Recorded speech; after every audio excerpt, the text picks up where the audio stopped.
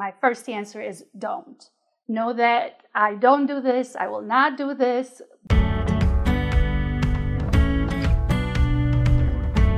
How's it going, everyone? Mana here. Today we're going to talk about everybody's favorite topic, spamming.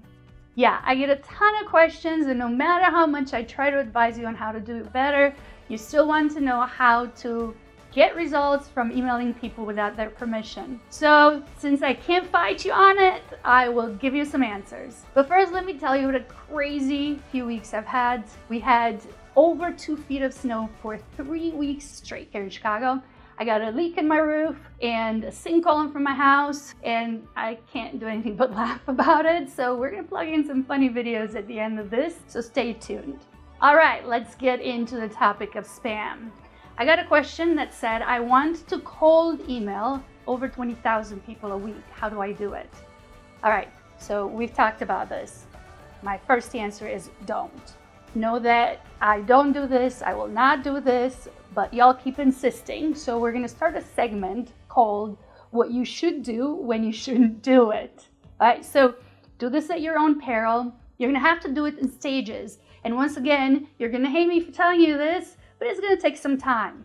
Because first you need to warm up email addresses. Warming up means creating a reputation. So making email recipients, email servers believe that this is a legitimate email address, not a spammer. We have to remember that they've gotten really good at this. We keep looking for ways to get our emails into people's inboxes without their permission.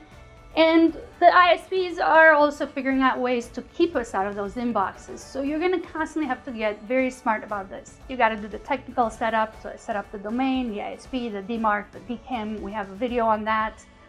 We can link it here above. And also just look at the channel at Manamika and you'll find it. And for engagement, you're gonna need darn good content. Okay, so personalize the message, personalize the subject line, make it interesting, be genuine and warm. Warmth is very, very effective. Also, it's going to differentiate you from all those other gimmicky emails that we all get, and find other ways to create that type of engagement so that the email servers believe that you are legit. Now, the trick there is to subscribe to email newsletters. All of those are going to send you a confirmation that you can click on and so on. I'm going to write a blog post about this and put the link in the description below, because this is a step-by-step process, so it'll probably help you to have it in front of you and follow it. Until then, enjoy this funny moment. Live on a morning coffee spot.